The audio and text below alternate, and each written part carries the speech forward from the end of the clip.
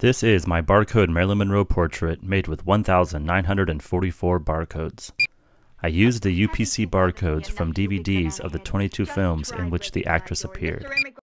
Each time a barcode is scanned, the video monitor plays a short clip from corresponding Marilyn Monroe films. Scan a barcode and Marilyn Monroe opens a door. Scan another barcode and she closes a door. This looping technique links all of her films, seamlessly shifting from black and white to color. I offset the barcode tiles in the portrait to add a wiggle in the mosaic inspired by the paintings of Gerhard Richter. The visual pattern accents Monroe's curly hair and round cheeks and is also used to reference her curvy body.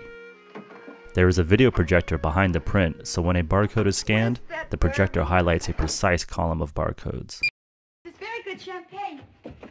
For more information about my art, including free downloads of this image, visit my website, barcodeart.com.